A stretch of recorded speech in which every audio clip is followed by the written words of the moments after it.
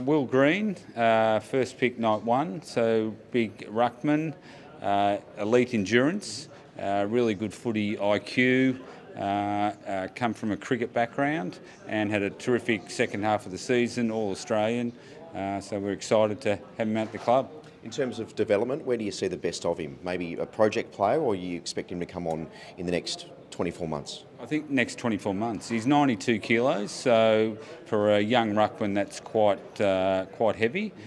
So we think, and he's such a good runner, that he'll be able to carry the extra weight that he will put on.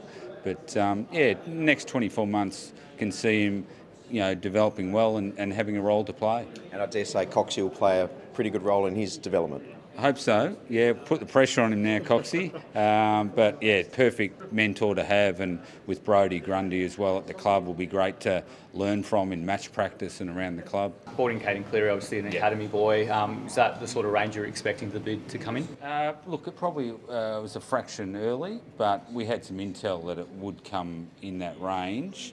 And we considered it and prepared to match it, and great to have him on board. Yeah, no doubts in terms of matching the bid in that range as well. You were pretty set on getting him in. Yeah, we think he was in that bracket for our ratings. Just see him as a competitive inside mid who had a great championships and really improved during the course of the year, which is a good indicator of future development. So Pat Snell, he's a key defender, more of a lockdown, very competitive, good speed, power, Brisbane Lions Academy, and played for the Allies under Spike McVeigh, who was really impressed with his character.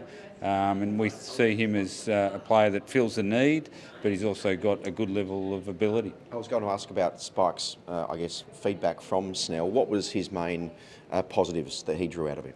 The main one was the competitiveness, that for the role we see him playing as a key defender, probably more lockdown, was you need to compete, you need to have some athleticism, and he ticks both of those boxes. Similar question to that of Will Green, where do you see his development in the next couple of years? Look, usually the Queensland boys take a little bit more time, but yeah, no ceilings on them. But look, he's got a few good players in front of him, but Dane Rampy, those sort of guys, great role models to learn from, and yeah, we think that will fast track his development.